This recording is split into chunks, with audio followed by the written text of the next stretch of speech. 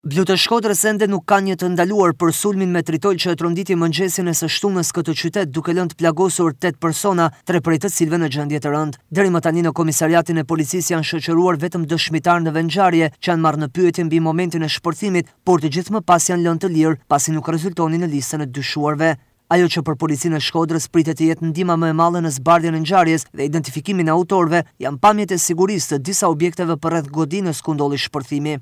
Ekspertët po bëjnë qyrjen e imtësishme të tyre, ndërsa paralelisht po verifikohen të gjitha telefonatat e bëra në këtë zonë në orarin që përkon me shpërthimin. Tabulatet mund të jenë ndihmë shtesë, pasi shpërthimi telekomanduar mund të ketë ardhur nga një numër i regjistruar, edhe pse ekziston rreziku i kundërt që edhe këtë herë të jetë përdorur një numër i blerë në tregun e zi.